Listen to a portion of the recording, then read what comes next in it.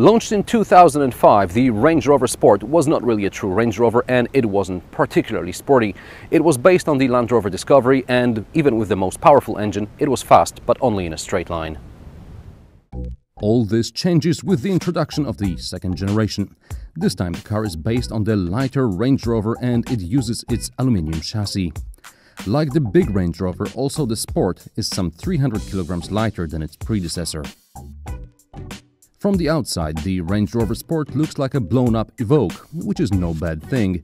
The car sits in the middle of the model range, so association with the bigger as well as with the smaller brother is normal. However, the Sport is a big car, unless you live in the Middle East, where most cars are this size.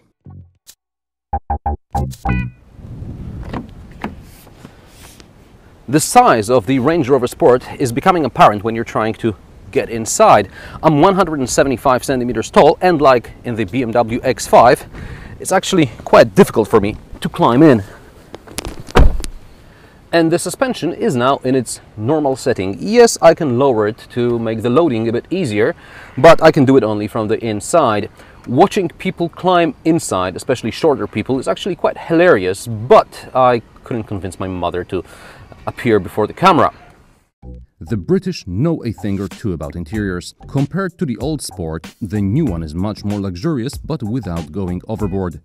This is a good blend of simple, elegant design and functionality, even if the infotainment system is a tad slow and graphics are out of date.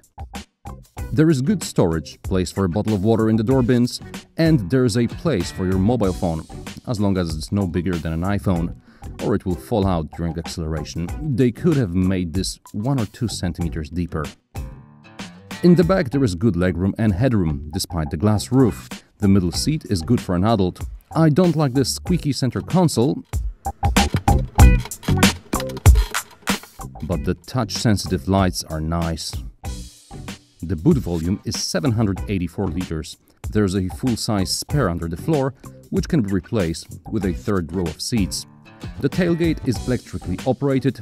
Gone is the additional access through the opening rear window, because it was not very easy. Well, not for anyone below 190 centimeters. Before we set off, seatbelts, of course, safety first. And here we come to this Range Rover armrest. Yeah, I know it's a bit of Range Rover tradition, but it obstructs the seatbelt buckle. So, you know, with this huge armrest here, you can get rid of that.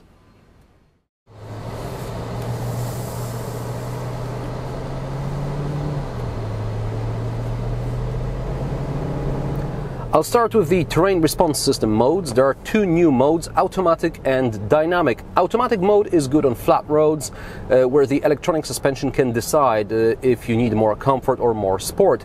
However, if you live somewhere where the roads are less than perfect, you may want to switch into dynamic mode to feel the real difference between the old and the new Range Rover Sport.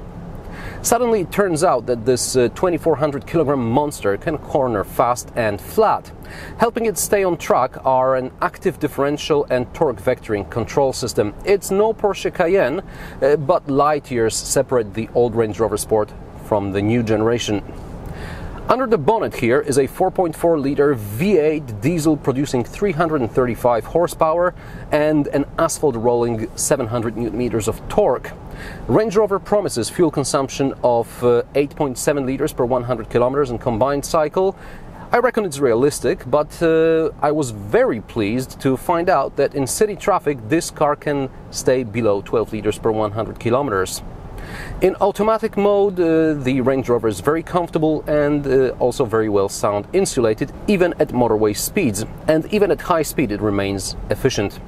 It is also relatively easy to maneuver, and you soon forget about how big it is until you find a badly parked car on a narrow street. But visibility is great.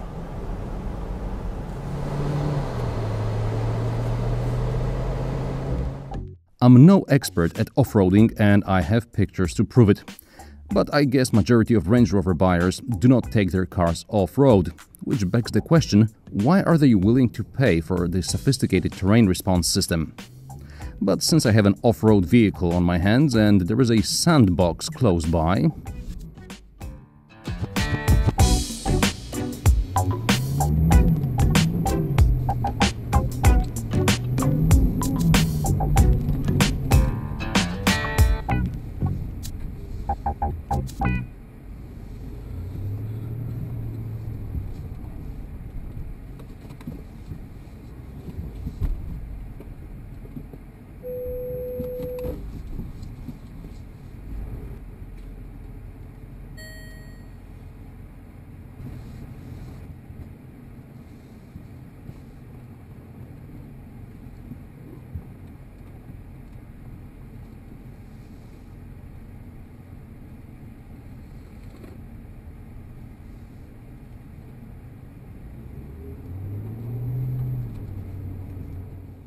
Okay, enough. Let's go back to civilization. Prices of the new Range Rover Sport start at around 60,000 euros for a petrol V6. The most powerful 510 horsepower V8 petrol autobiography costs almost 100 grand. This HSC dynamic V8 diesel starts at 85 grand and has some 12 grand worth of options on it, including power and heated seats, upgraded audio system, panoramic roof, and a cross-traffic detection system for reversing. You'll appreciate it in a car this size.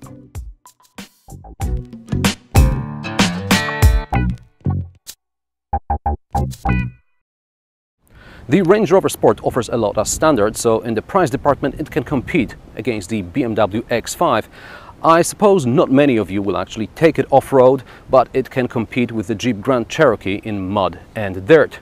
Although it's no Porsche Cayenne, for an average driver, it's finally a true Range Rover, a Range Rover that deserves the Sport badge. Also watch my reviews of BMW X5 and Jeep Grand Cherokee SRT.